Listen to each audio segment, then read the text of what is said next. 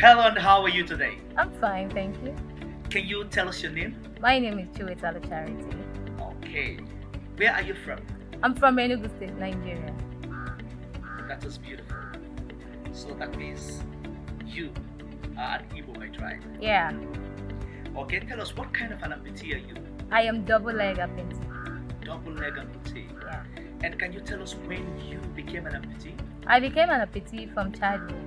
Wow. It must have been very challenging. Yeah. Okay. So what do you do for a living? I'm a student and also a makeup artist. A makeup artist. Yes. That is beautiful. I presume you made yourself up. Yeah. Okay. So, does your makeup outfit have any name? Yeah, Can it you does. please tell us the name of your makeup outfit? The name of my makeup outfit is Classic Touch. Classic Touch. Yeah. That is beautiful. That is beautiful. So, what do you intend to achieve in life? I tend to be an influencer, Okay. influencing people positively. That's beautiful. Changing the mindset of people about Yeah. persons living with disability, I believe. Yeah. That is beautiful. That is beautiful. So, how have life been treating you as an amputee? It has not been easy. It has really been challenging, but I'm a strong woman, so I always fight. I like that. I always fight. So, do you face discrimination or challenges with persons who are not disabled? I mean, do you face any challenges at all? Of course I do. So can you just give us a hint about the kind of challenges you pass through in the hands of the so-called abled people? Sometimes when I go for an occasion, because of my condition, they try to shift me away.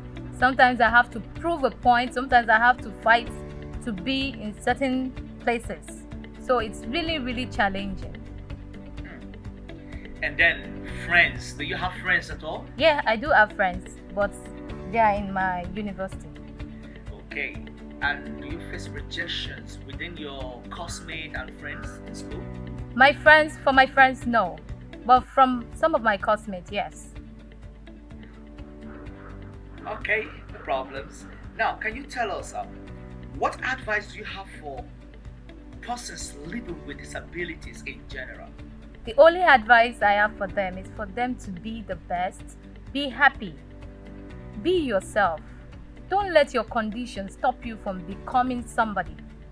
Nobody should make you look less. Tell yourself that you can be the best in anything you do. Don't let anybody discriminate you for any reason. Be happy.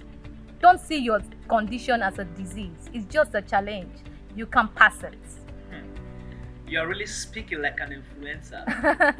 All right. Thank you. Now, tell us, what advice do you have for the able-bodied people that thinks that people living with disability are not supposed to be part of the society? For me, if I would tell the able people, I would tell them to take everybody as one. Sometimes there are things that people with disability can do for you that you that is able cannot do for yourself. Sometimes we should just take everybody along. Nobody is better than anybody. In life, some of us are facing some challenges or the other. Nobody is different. We are all the same.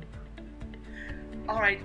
Have you been faced with this notion that people living with disability attracted it on themselves, that is a curse, or maybe as a result of the evil they have done? So it is a way of God paying them back for their evil deed.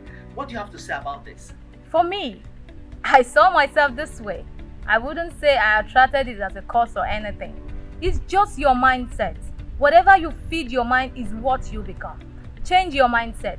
All this disabilities is not as a form of a cause or anything. It's just the way you think. Thank you. So what you're trying to say in a nutshell is that your disability is not inability. Yes. And it is not a curse. It can happen to anybody. Yes. Thank you very much. Thank you very, very much for that wonderful comment. Now, can you tell us your name once more? My name is Chiwetala Charity. All right. Thank you very much for coming out. Thank you. Have a wonderful day. You're welcome.